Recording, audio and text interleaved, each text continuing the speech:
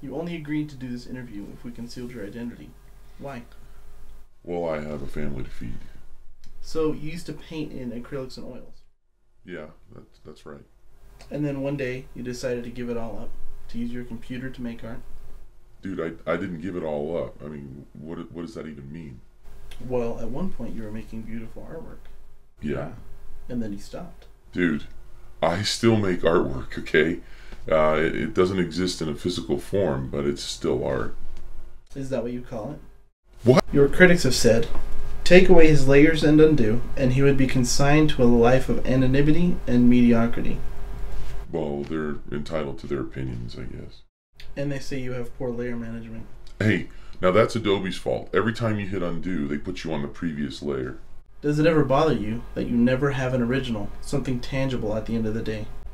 Okay, you see this? You see this right here? I have hundreds of these in the garage. Publishers Weekly said, take away his Cintiq and stylus, and he would be lost in the vast array of traditional art. Did they say that? Was that Dan that put you up to that? Do you try to make your digital art look more traditional? Hey, you know what? People can believe whatever they want to. I'm not going to try to mess with their perception.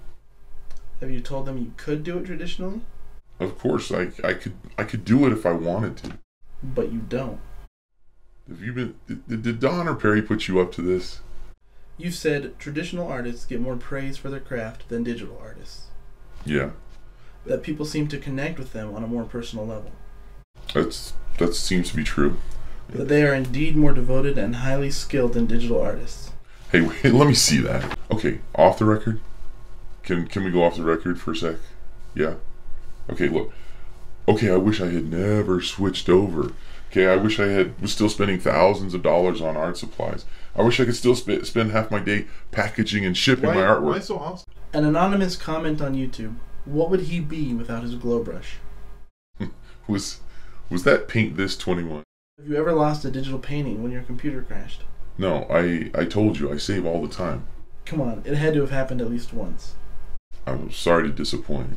You've never lost an image even once. Your wife told me about a time where you destroyed your studio. Well, there was that time when the power went off. Have you ever wished you made your document size bigger? Next question. So I hear you're teaching for svslearn.com. Yeah, I absolutely love it. You know what they say, those who can't, teach. What? Hey, I hope you like that.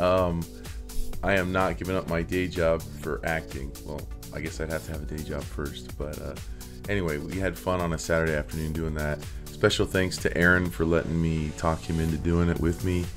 And anyway, check out all my links in the description below.